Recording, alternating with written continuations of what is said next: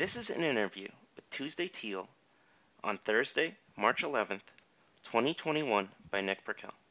Now, Tuesday, can you give me an introduction on yourself? Yes, I can, Nick. So my name is Tuesday Teal, and I'm from Portland, Oregon. I was born and raised in Portland and in the Portland music scene. I am a musician. I play the drums as well as I sing as well. Right now, I am not in a current project, but I've been playing music since I was 7 years old. So I've been a drummer for a really long time.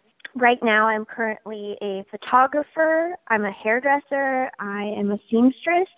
And I'm also a concert promoter with my partner. So I have a few different, interests and things I like to do. I think of myself as an artist, try to apply myself to different mediums all the time. Now, can you tell me about getting your first camera? So my first camera, like you were saying, I was going to have this question, so I was very excited, and I looked up my first camera ever. Now, I think this was my first camera ever because I was this little that there might have been a camera before this. It might have been a disposable or something before this. I'm not sure. But the one that I remember as my first camera ever was a pink Barbie camera that was a Polaroid. It was a pink Polaroid Barbie camera that had flowers, and it had like a big giant pink flower on the center of it. Now, did you take any sort of classes or study from any books to improve your talents as a photographer? Yes. So my photography, it started when I was really little. I just liked being behind the camera. My parents are both hairdressers, and so I grew up in the beauty industry, and I would be on set at a lot of photo shoots as a child, as a little girl. So, sometimes it would be my job to make sure that, the model wasn't exposed in some way so that they could check it before because they were still using film. And so there was a lot of time that I was behind the camera and just watching photo shoots happen. So as I started to get older, I started to want to kind of direct it more, and I started getting more creative and into it even more. And luckily, the people around me at that time were photographers that were really accepting about it. They were like, sure, the 5-year-old can lead this shoot. Okay, let's try that, until she's bored, and then I'll go play, And that's kind of how it started. I had all of these awesome mentors in photography and in a completely different type of photography that I do now, which I think is very interesting because I started out doing something that was a lot more about high fashion photography in the studio and all about kind of, magazine and marketing, really focused on selling anything.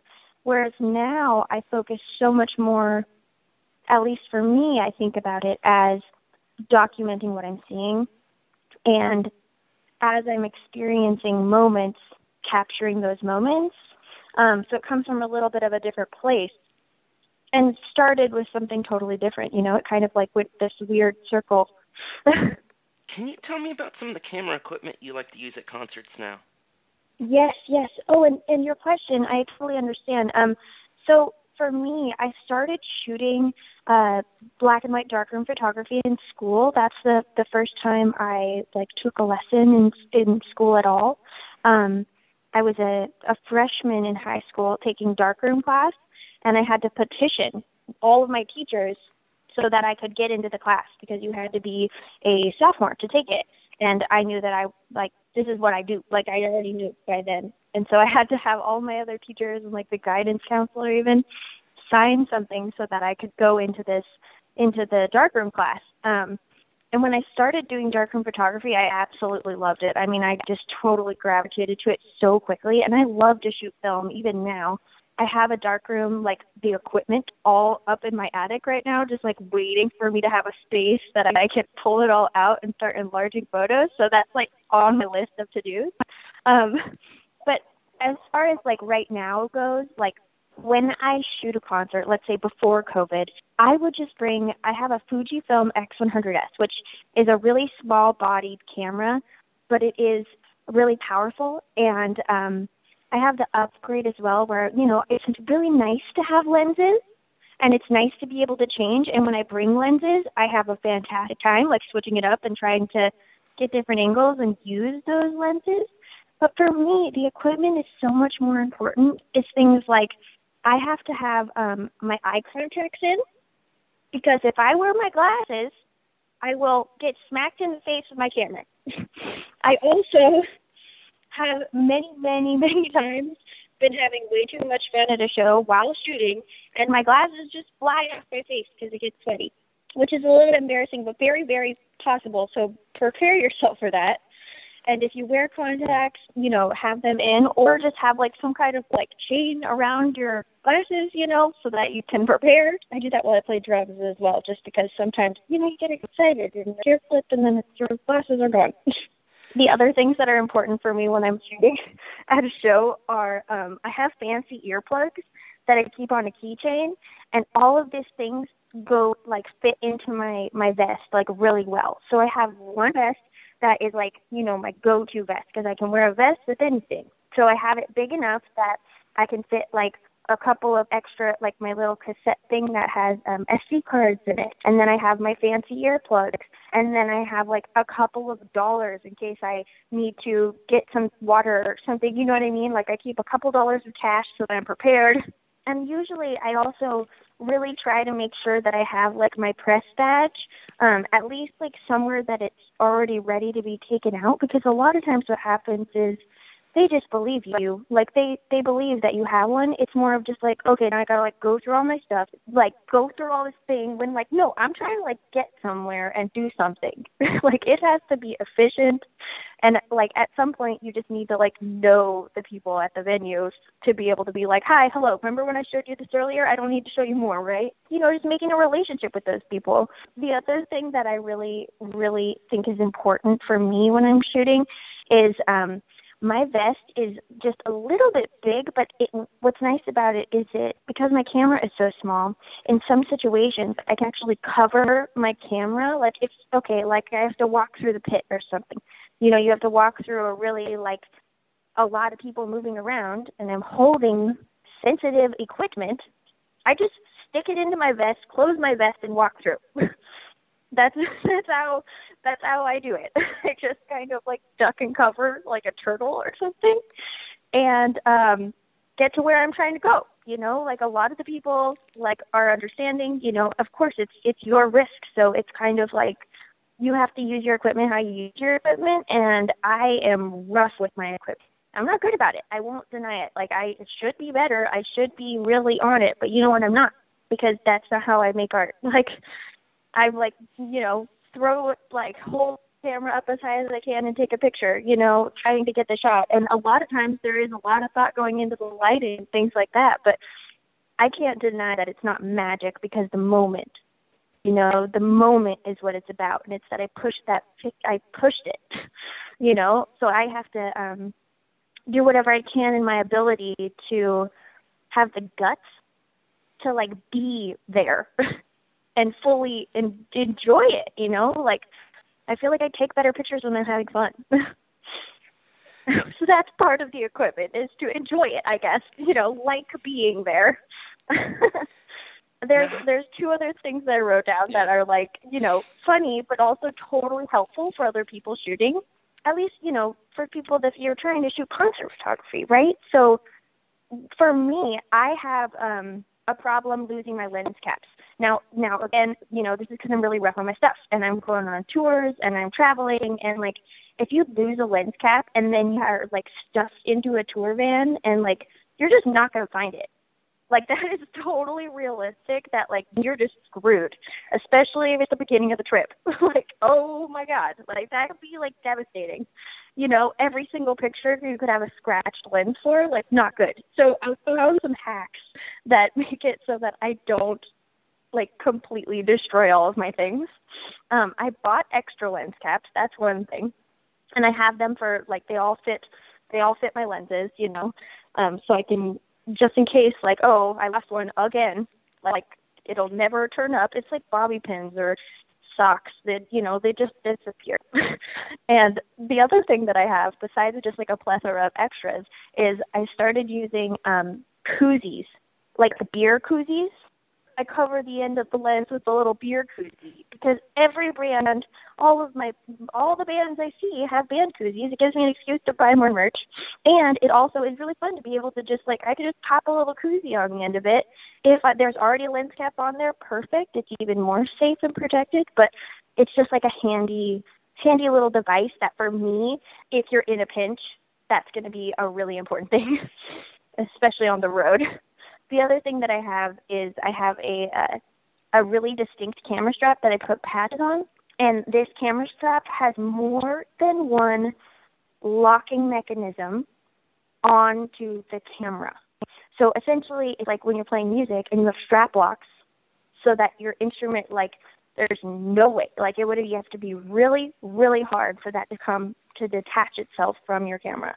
That's what I try to do, is I try to have the most tough one I can, because I don't know, something happens and I drop it and like then it releases from the strap. That would be devastating. My whole equipment would be gone. I need to have something that could like lift my weight, like I need it to be super duper strong. So I have more than one little loop on there on either side of my camera so that I am totally confident in it, and I have the ability to really like go for it and like bring that into the fire with me. Now, how did you get involved with the Portland music scene? When I was 7 years old, I started playing music. I started playing drums. And I was born in Portland, and my parents are both listened to music and grew up as punk rockers. So what happened as I started to evolve my like music, what we go through, like our music path, I started playing music really early and in bands. So I started taking lessons at the School of Rock when I was a kid, and I was probably 8 years old. And I did that till I was like 15. And by then I'd already been in multiple bands. So then I was learning to play harder stuff. And that's when I really started to like get really, really excited, because that's when I found my, that's when I found like Motorhead. So it was like the first things that I learned how to play that made me feel like a badass, like made me feel like the people that also wanted to play stuff like that were my people. And so that's when it kind of started to take its shape and kind of evolve. I played music all the way through high school and through everything. And when I went to beauty school, I lived in Utah. And when I got home from Utah, I had already been photographing bands while I was in Utah, just as like I didn't have a drum kit while I was at school. So I would go and photograph bands because it was really fun, and it made me feel like I was connected, even though I couldn't physically play in a band because I didn't have a kit there. And so as I continued and as I started to get better at it, I got home from school, and a lot of my friends were now in bands as well. So that's when I kind of, that's when some of my friends started to like adapt, and like they were playing music, which before I had left for school, they weren't really like, there wasn't that many bands happening that were my age. I was like 16 and 17. So coming back and being 18 years old and 19, I had completely finished school, and I could have, I could go to these concerts and have like adult conversations with the musicians. And it wasn't like little kids anymore. It was more like they had goals and wanted to play more shows. And for me, it was, how can I help facilitate that, as well as where is this show? I had like a list in my pocket every single day of what shows were going on and how many I could get to. Like, it was like the goal of like, what can I see? Like I want to see it all. I want to hear all of my friends' bands. I want to support them as much as I can, as well as, I want to play those shows.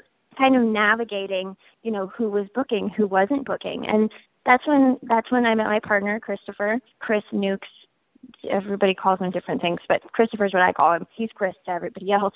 So when I met him, I was 18 and I had just got back from school. And I met him through the Rock Block, which is where a bunch of bands came from in Portland. Like tons of different bands lived on this one street.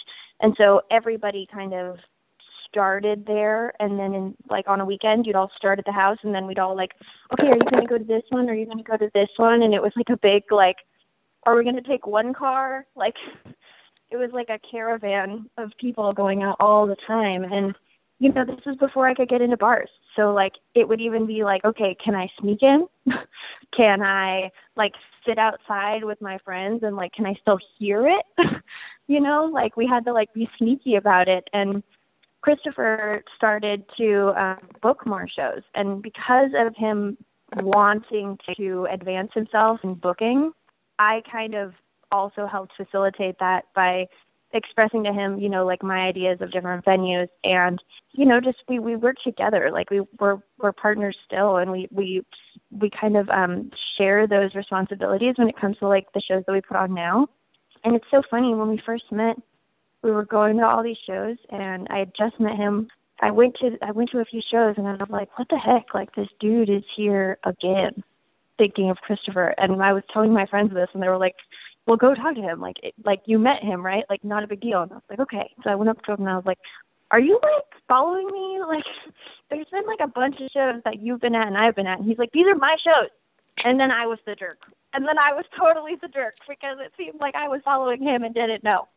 And so it was really funny, but we had so many shows that we put on, and so many shows that we got to go to. And now looking back, and it's like COVID has happened, I think that, like, I feel so grateful, like so insanely grateful and thankful, and like just astonished, like, by how many shows I've seen and how much fun I've had at these shows. It didn't even have to be a big deal. It, like, all of the little cover shows that, like, were just ridiculous, like, drunken messes for everybody was, like, some of the highest highlights that we will ever remember. And I am so, so happy that I got to experience those, and I got to capture pictures of them. Like, I got to capture these awesome pictures of my friends having the best time they've ever had. And we don't know when we're going to have that again. Like, that's such a beautiful thing to me. And because we're part of the community and we get to, like, put shows on all the time, of course I can't wait to have more shows. But I have the pictures, you know, I have the pictures, and I still have the people. Like, I still have, like, those people that I can be like, do you remember that? You know, like, are you still in pain from falling off the stage? Like, I can remember all of these things, and I can't wait to see their faces again. I can't wait to see them, you know, feeling that way and having that, like, group energy again that our community has. Like, Portland has a fantastic music scene, and honestly, like, the heavy metal music scene in the world is such an amazing community that I think it's universal. Every time we travel, I feel that, and those friends don't leave you. They just haven't, you haven't seen them because we haven't been at shows. Like, everybody's all dispersed, but they're still there, you know, and I love the community part of it. That part's really important to me. Now, what 3 festivals did you enjoy shooting for the most in the Pacific Northwest? So in the Pacific Northwest, we have a few different ones that are some of like, you know, that I've had a really good time shooting. And there's been other ones that I didn't shoot because I was enjoying too much. Like, you know, it wasn't a festival that I was shooting. It was one that I was just attending, you know. And of course, sometimes I take pictures at those. But of the ones that I've actually, like, that I shot and, like, put myself to work that day for was our festival that we've had 4 years of, Famine Fest. And then I've also shot Black Circle Fest, which was really, really fun. I loved Black Circle Fest. I hope that it will continue after all this. And then another one is Hail Santa Fest, which is one of my absolute favorites. It's so much fun. And if you guys haven't heard of Hail Santa, like, please look it up. It is so much fun. There are costumes. It is the most fun. And I love that it's, like, themed around Christmas and, like, Krampus, and, like, everyone is encouraged to dress up. And it just makes the whole holiday, like, so much fun. And it's like a reunion because you get to see everybody, and it's in Seattle, and it's a total blast. What kinds of things are you shooting now with the diminished amount of live concerts due to the virus? So right now, this is a good question because, of course, I'm not shooting concerts right now because there are no concerts. There's no concerts to miss, I guess. But right now, really what's going on is I am working on a project where I am looking through all of my photos as much as I can, And, I'm putting together a project, Nick. I have a book, which I'm really, really excited about because this is something that, happened, and it's important to document these things. For me, this is all about showing what I've seen. It's not necessarily, trying to sell these images or something like that. It's just putting out there the things that I've seen, which for me was valuable. And that's all I can do is just show the cool stuff that I got to see so that other people can see it. Like right now for like photographing like constantly, during the day and during my work week and stuff, I have an embroidery business and I'm a seamstress. So I've been photographing a lot of my work and my patches that I make and my masks that I make. That's what I've been doing a lot of shooting. But I really bring my camera like everywhere I go. I document my life. I document the things that I see and my friends and my puppies and my family. And so the whole time, if we're at the skate park or if we're, I don't know, if we're down at the skate shop that my partner works at, like I will document that. We attended a few big skate protests this year, and I got to document those. And all of the pictures that I look back at have like a little bit of magic in them. It doesn't matter what they're of. For me, it's about that moment and those people, and trying to capture something that I know and can feel into something that other people can feel just by looking at it and maybe not knowing the context.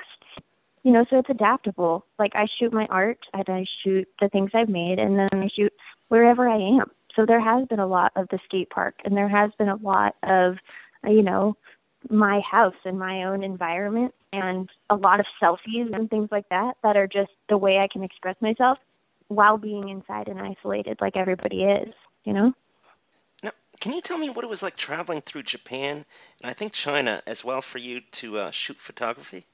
Yes, absolutely. I mean, I can tell you that it was the most amazing thing that I've ever done. We got to go to Asia twice. So we went to Japan the first time, and when we went to Japan the first time, we went to Osaka, and then we traveled over to Tokyo, and that was for the Osaka Death Fest the first year that we went. And the second time that we went, we got to go to China as well. How we did that was we got these crazy tickets through, I don't even remember the website, so I should because I was the tour manager for both of these tours, but I can't remember it right now. But how we did it was we all saved over $1,000 by driving to Canada from Portland and then flying from Canada to China and then to Japan, which if anybody doesn't know, that is like completely like missing Japan and then flying back to Japan.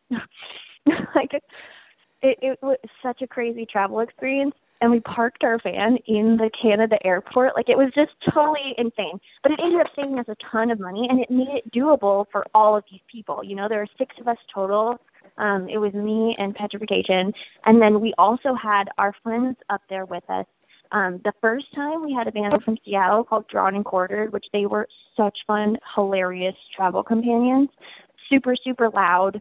Super hilarious, like literally, like they never stopped giggling the entire time we were there. Like they just giggled the whole way, which I was very amused by.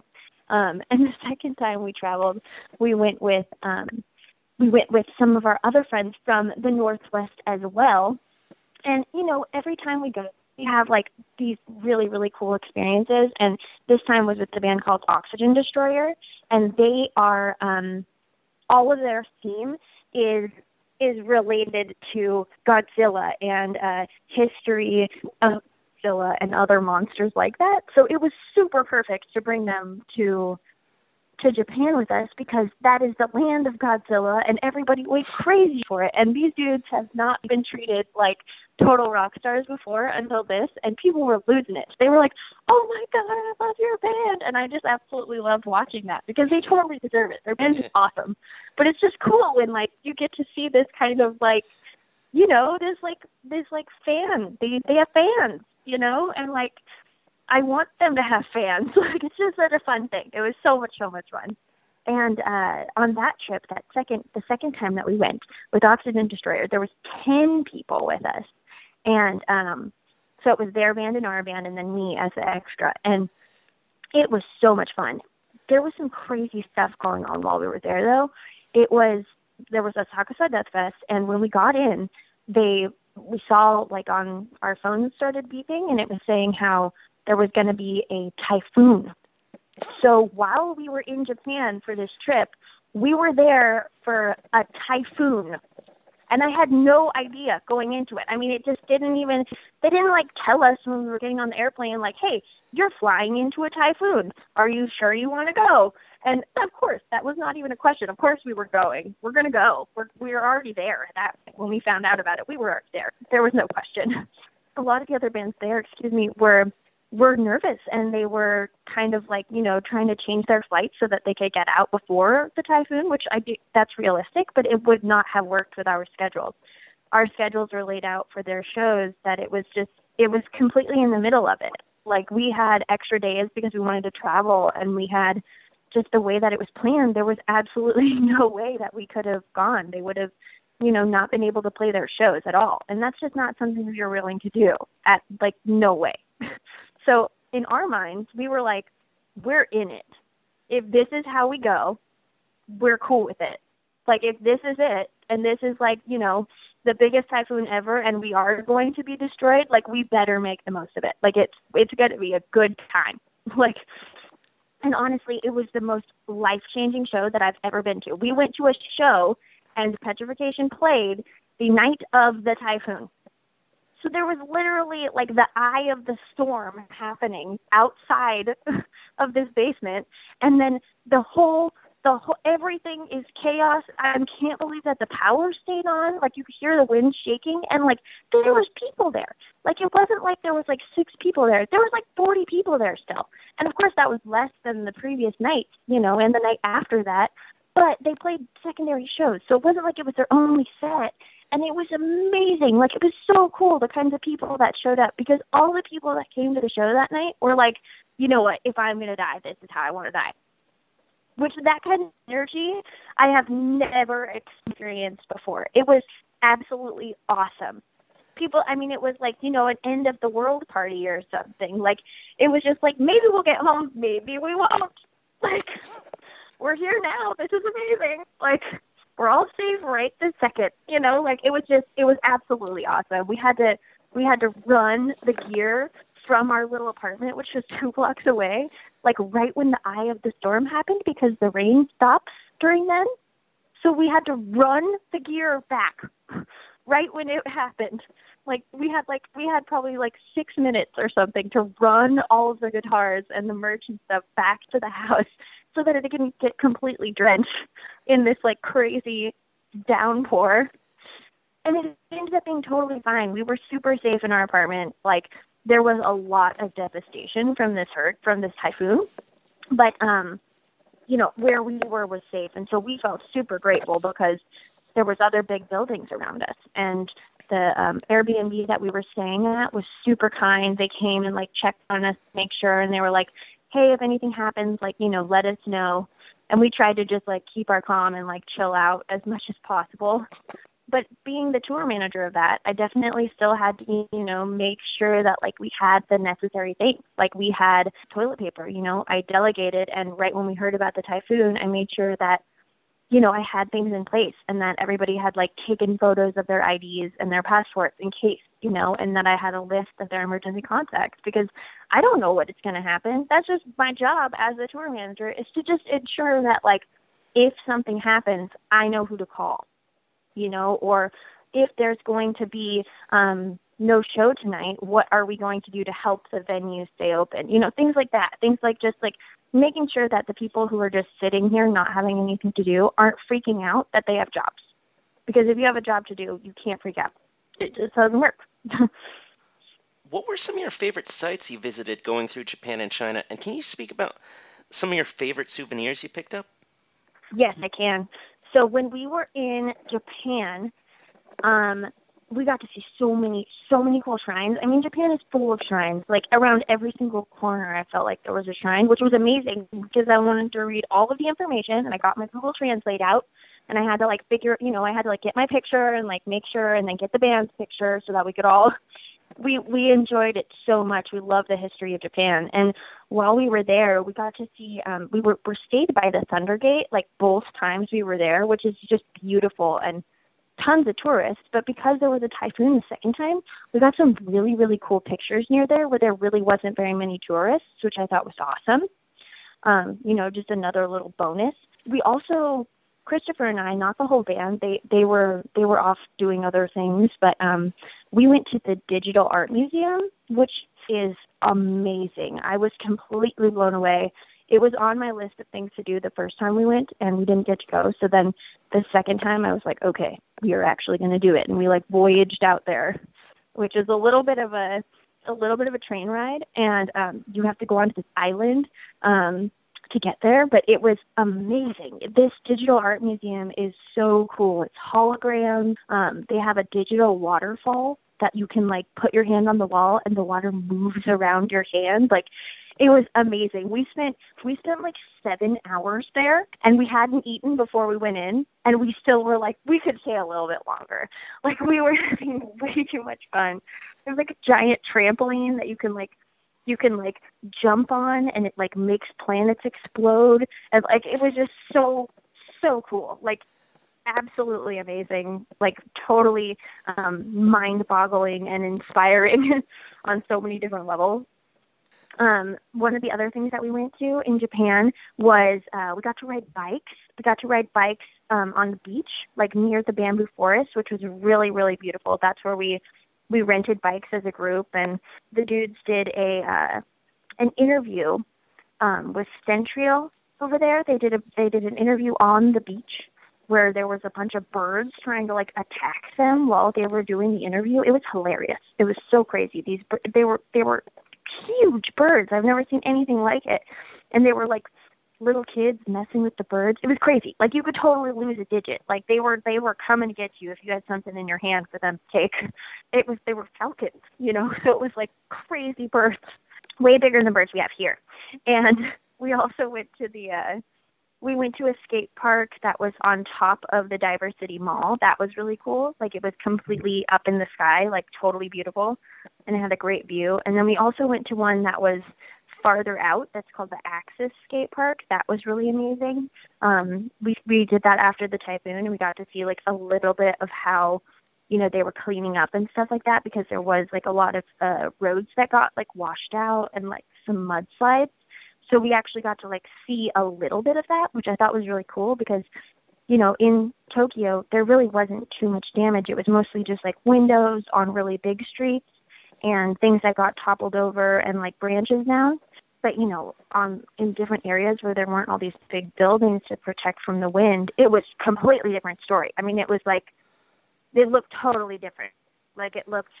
There was just a lot more wreckage. And water disbursement, it wasn't as irrigated. So it was definitely really cool to see, though. And they cleaned up very quickly, and I think that they did a great job with how they did that. One of the other places that we got to go, which I was super, super excited about, and I didn't do it the first time, so I had to do it the second time, was I went to a hedgehog cafe, and I got a tea, and I got to play with a little baby hedgehog. And then I also went to the owl cafe, and I was very, very scared. I didn't know that I had a fear, and then I met an owl, and I was scared of it.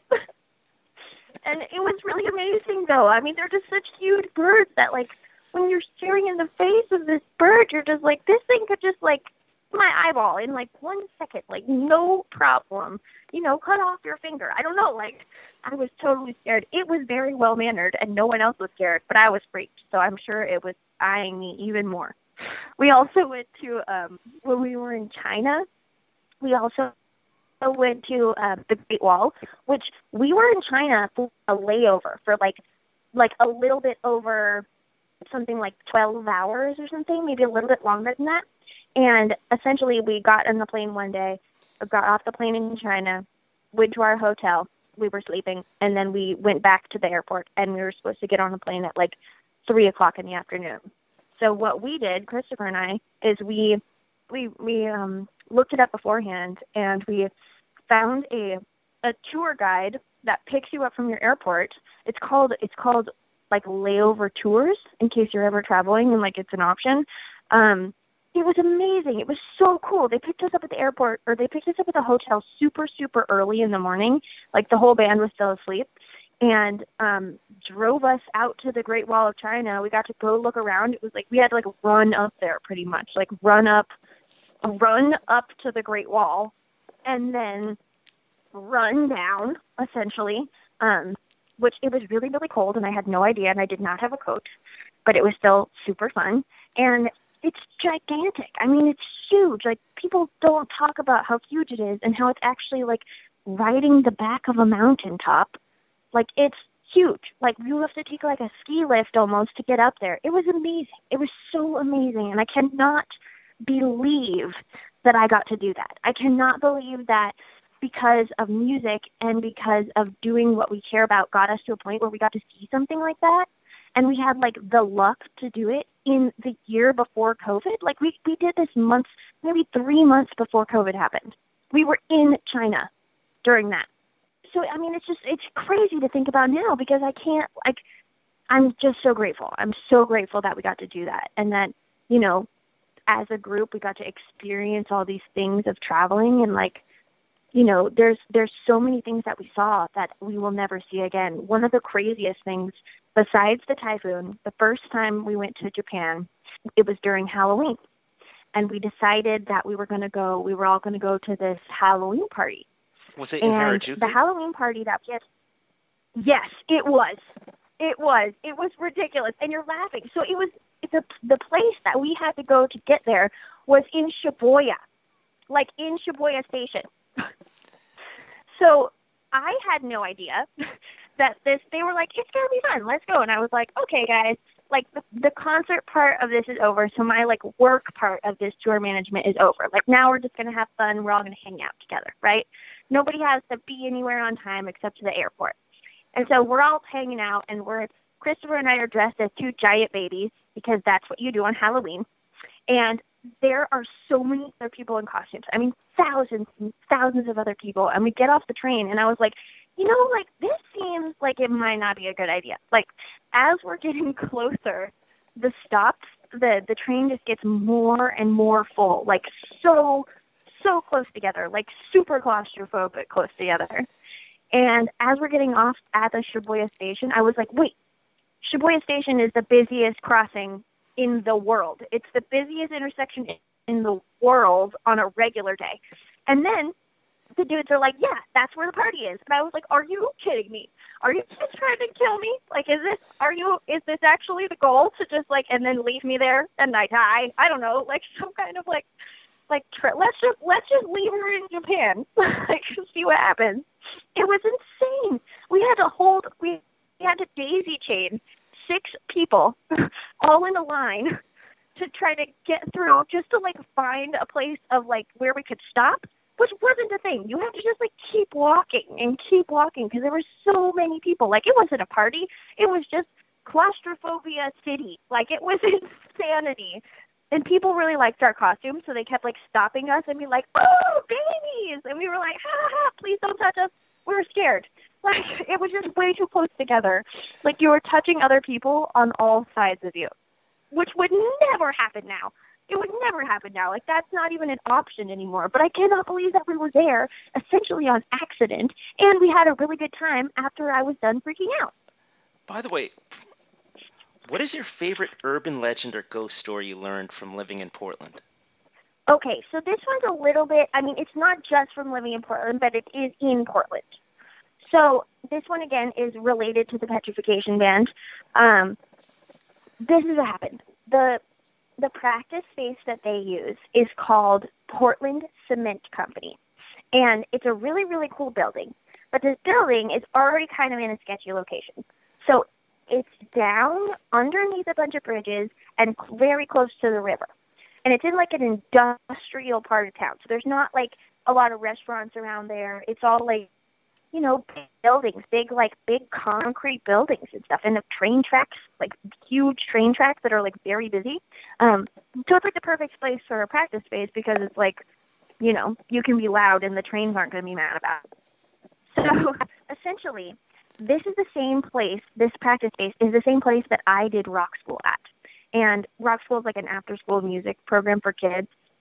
And while I was attending School of rock school there was always like a little bit of an air that it was a little bit haunted. Like everybody kind of mentioned it. It's a very, very old building. And so even then as a kid, you know, we had heard ghost stories. Like we had heard these stories of this practice space and that, you know, if you were there practicing and there was no music, it was like pretty sketchy. But usually there's music because it's a practice space. And even with a bunch of kids there were people practicing in every room, you know, so it was very rarely silent. Now that it is no longer the space for like that school, it is just open practice spaces. There are totally times when it is silent. And let me tell you, this place is so creepy, Nick.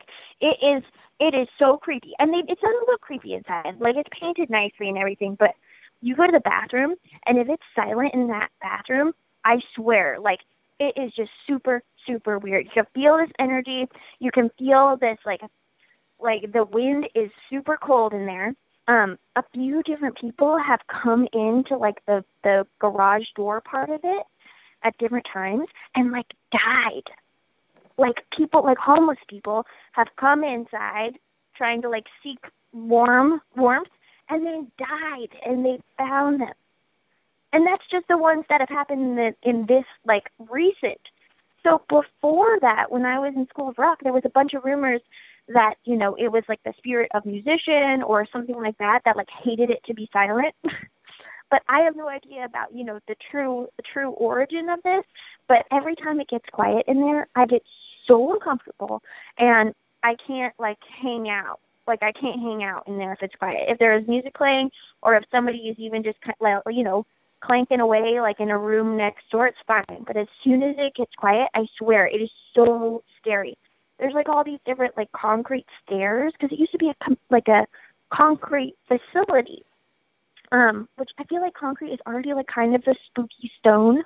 I don't know because people could be like enclosed in it or something. You know, they could just be like in the walls. I don't know, something crazy like that. But it's just a really, really energetically charged building. And all of the members of Petrification have separately said that they have all felt weird stuff at this place. Like this isn't just me. I pinky swear.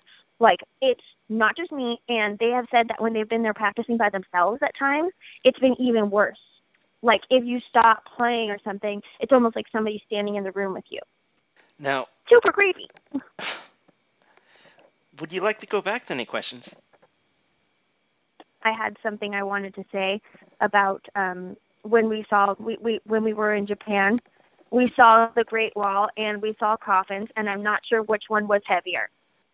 Yes, we saw coffins. It was amazing. We saw them more than one time, and I lost my cool.